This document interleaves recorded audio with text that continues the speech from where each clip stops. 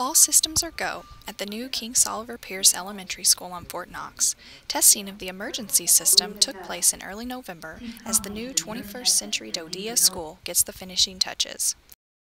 We are wrapping up construction here at the Kingsolver Elementary School, 21st century concept school building. It replaces two existing elementary schools here at Fort Knox.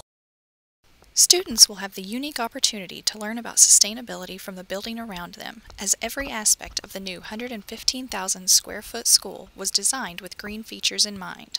From energy dashboards that allow students to see how much water or energy their class is using, to a composter that turns kitchen waste into organic material that can be used as mulch in the landscaping.